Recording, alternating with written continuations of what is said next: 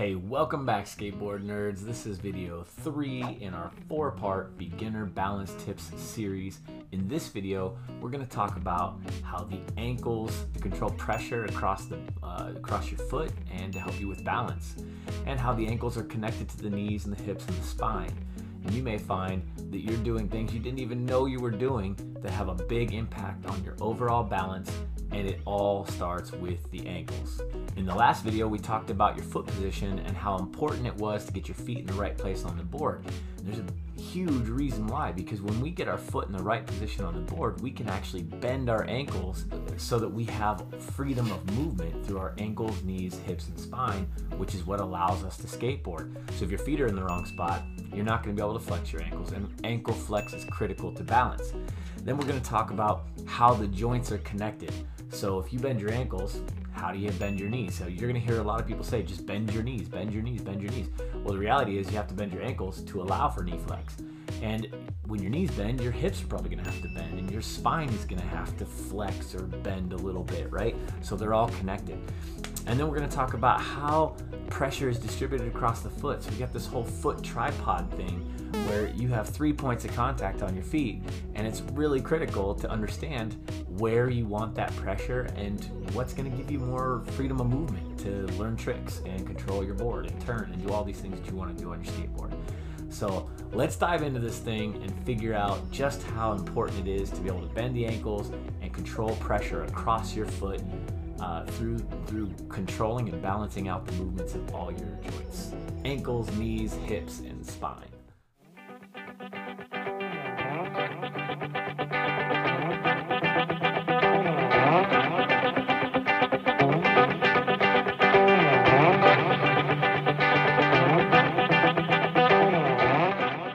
Okay, so why is foot placement so important? It's because if we put our feet in the wrong place, we won't be able to bend our ankles the way we need to bend them to allow for all the movement of the knees and the hips and the upper body. There's so much that goes on from the ankles all the way up, and if we're in the wrong spot, we just won't be able to create the other movement without shifting pressure and balance to one edge or the other, or maybe from the nose to the tail.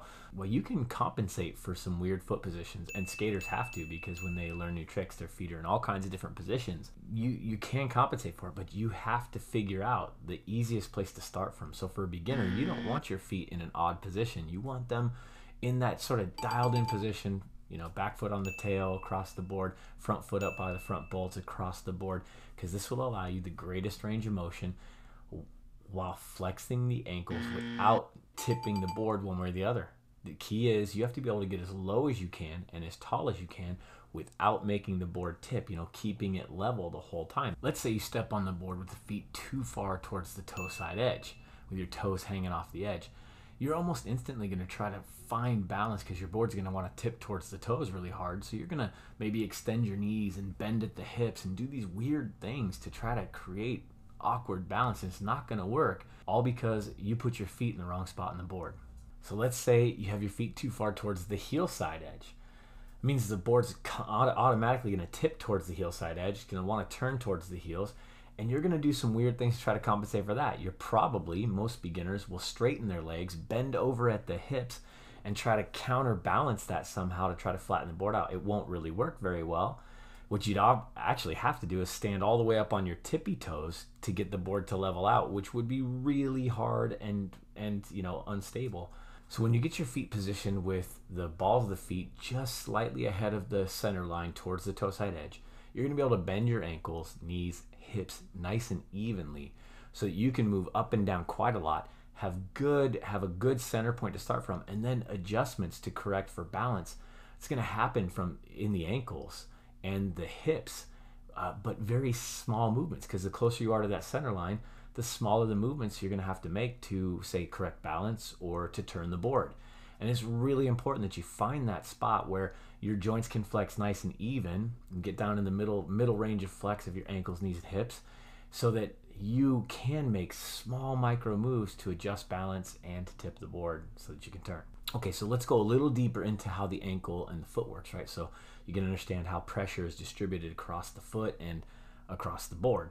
So your foot is kind of like a tripod. Think of it just like a tripod. You know, imagine a camera tripod, or you know, any three leg of support, because the foot actually has three contact points, right? It's got that little pinky toe sort of contact pad, the one by the big toe, right?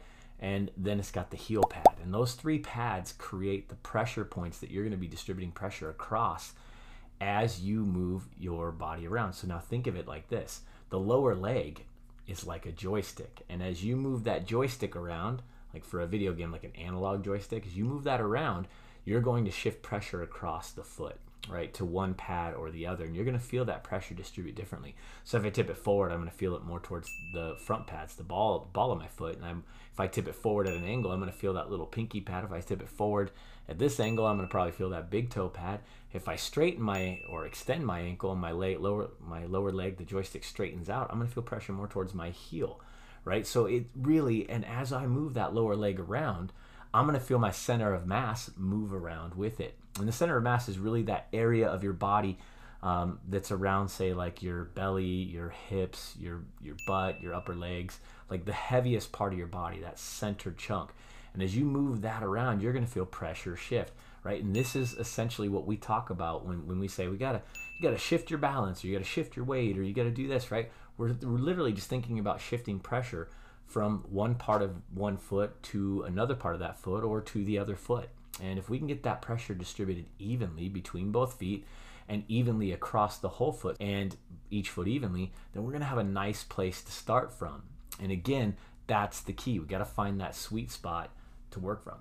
So let's say we're in that good even stance, sort of duck stance, both feet kind of across the board. If you look at what it looks like to have the weight shifted towards the tail, you're going to see the lower legs. One leg is going to be tipping, you know, back, and the joints of that leg are going to straighten out. The ankle, knee, and hip of that leg are going to get straighter. The back leg is going to flex more, so the ankle, knee, and hip of the back leg is going to get flexed more and shorter, and that's how weight starts to shift back, right? So if we want to shift it forward, it's kind of the opposite of that. Now let's look at it from the example of our feet, you know, in that classic sort of beginner position, one foot across, one foot straight ahead. Let's look at that position, because now when I bend my ankles, knees, and hips, you're going to see that the lower legs all of a sudden have to function differently.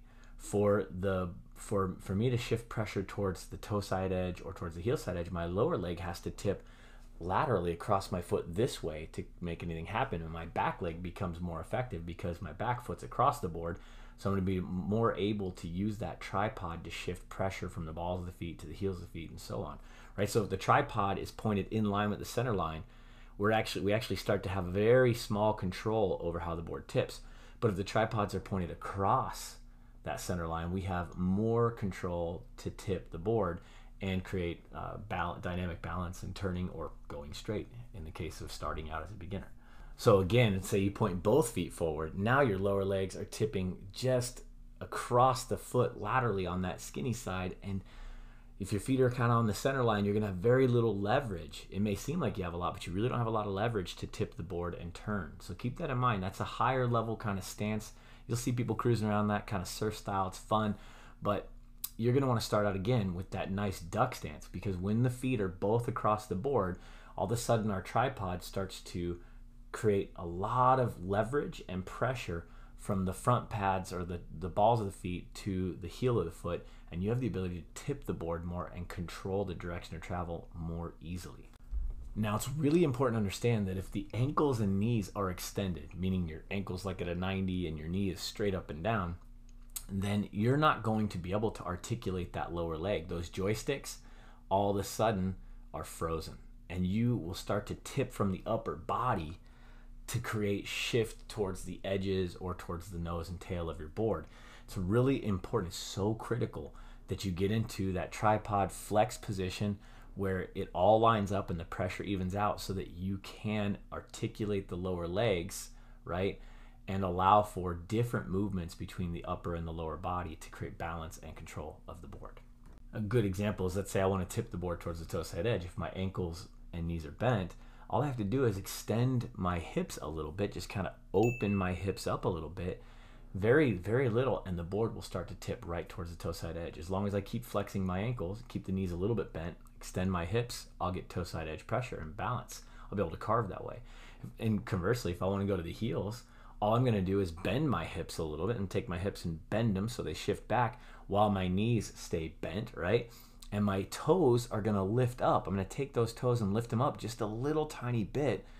That's kind of an ankle flex move, right? That's going to make the board tip towards the heels. I'm going to be able to hold that position and create balance, and I'll be able to carve. That's kind of the critical nature. Once we get our feet in the right position across the center line so that we can use the tripod kind of action of the foot to create leverage and pressure, then all we have to do is make subtle adjustments between the ankles and the hips. The knees are always kind of bending. That way we have the best possible control available. Now, how the joints all come together, right? Because if you bend the ankles, you got to bend the knees. If you don't and you just bend the ankles, you would tip forward and fall over like a tree, right? If you only bent your knees and you didn't bend at the ankles and hips, you would just sit and fall backwards. I mean, just think about it. It'd be very, very unstable. If you bend at the hips, but you don't bend the knees or the ankles, you're going to fall forward again. So those three joints really have to work together. So the ankles have to flex to allow the knees to flex, and the hips have to flex to help stabilize based on how much we're bending the ankles and knees. For example, the lower I get, the more hip flex you're going to see. The taller I stand, the more straight up and down my spine is going to be. So they're connected, and we're always trying to find balance over that center line when we're trying to roll straight. Now, if we're creating a carve or we're executing a trick, you're going to see different body positions. And here's the thing, as a skater, you're going to learn all kinds of stances. I mean, the setup foot position for a kick flip or an ollie is very different than the setup for rolling straight as a beginner, right? If we're carving around a bowl, we may opt for a narrow or a wider stance. If we're going to do a nose stall, we may slide our foot to the front of the board instead of being right on top of the bowl. So we're going to have to get good at shifting our feet around to different parts of the skateboard and still be able to move up and down without losing balance, right? Flex all those joints without losing balance so that we can jump, pop, pump, do all those things that we've got to do as a skater to rip around the skate park or get around your neighborhood or whatever it is you're trying to accomplish on your board.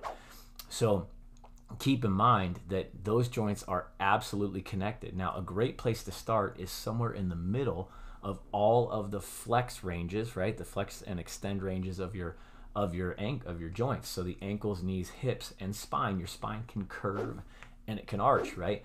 So when we think about that, we want to put a little curve in our spine.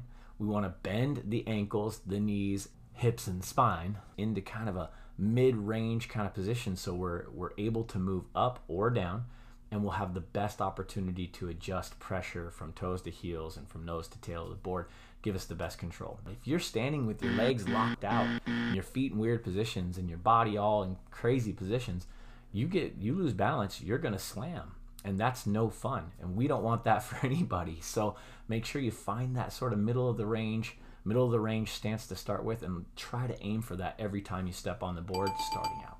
I hope this video gives you a great sort of understanding of where things have to align with the joints to control pressure the best over the center line of the board, to control the tipping and the stabilization of the board, but as well to also allow you to create the biggest ranges of motion available to you so that you can get better at skateboarding faster. And I think of the neutral sort of position as like a reference stance.